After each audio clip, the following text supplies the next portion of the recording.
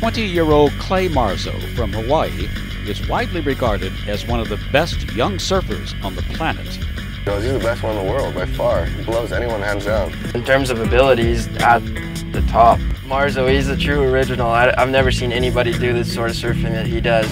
He knows things I don't know, you know? He knows things that all these other guys I'm surfing with don't know. Yet, Clay Marzo has a brain disorder called Aspergers Syndrome. I really want to prove that I could beat some of those guys. Clay often could not read emotion on the faces of others because Asperger's robs his brain of a social filter. Thus, he can seem rude and aggressive for no apparent reason. Oh, it's your problem right now. You know, most people I know wouldn't have the amount of honesty that he does. Pick chunks for everything. Even when filming a swimsuit commercial, he was brutally honest. Okay. Yeah, the length's, I don't know, I'd rather have it a little longer actually. Don't like the length. Maybe actually with better material with the length, maybe be good. Well, you want me to length the length? Yeah, pretty much. I know he doesn't consider other people's feelings when he's saying these things, and that's what makes it funny, you know, is he'll just write off people and he doesn't even think that they would ever care, you know?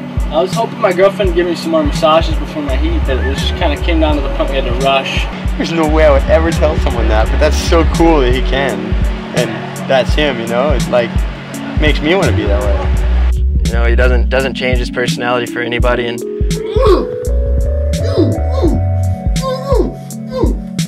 what a lot of people hide about themselves, he at least is out there and shows it.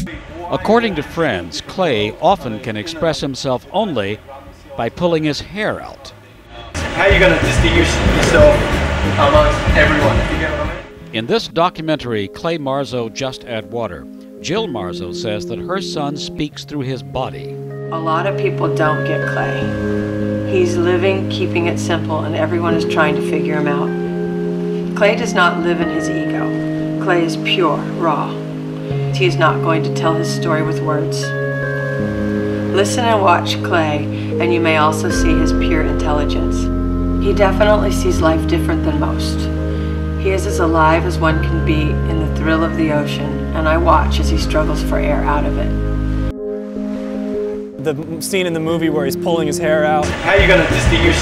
You know, he's got all these little tics and things like that that you don't see when he's in the water. He seems completely relaxed and at ease, and you know, he'll make eye contact with you when he's in the water, and he very rarely does that when he's on land. He seems very sort of threatened by people in the world, and almost like things are moving too fast, and you know, when he's in the water, it slows down for him, and you know, he's able to be much more comfortable. Asperger's sufferers often immerse themselves in one and only one special interest with total focus. Two autism experts claim that Clay is a great surfer because of Asperger's.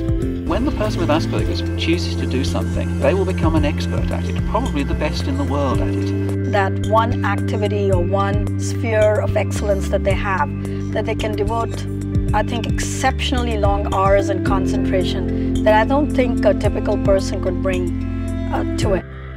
To some, Clay Marzo has become a poster boy for autism.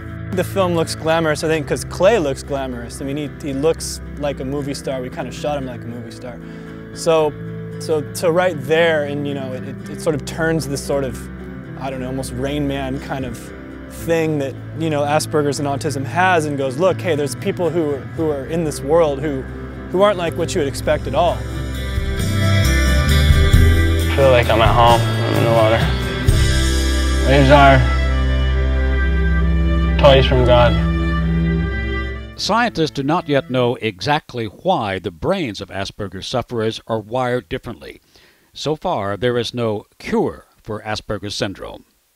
I think the main treatment is self-understanding and self-acceptance.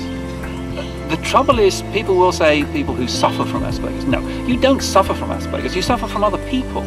I want people to admire those with Asperger's syndrome, to say that it gives you talents. Don't feel sorry for them, applaud them.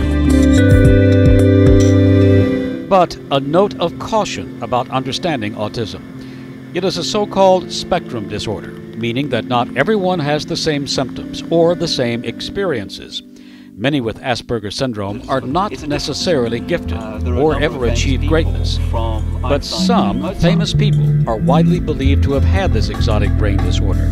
Among them Sir Isaac Newton, Mozart, and Albert Einstein. Now, Clay Marzo, perhaps because of his disability, may just have found his own way to be a genius. I'm Mike Lee in London.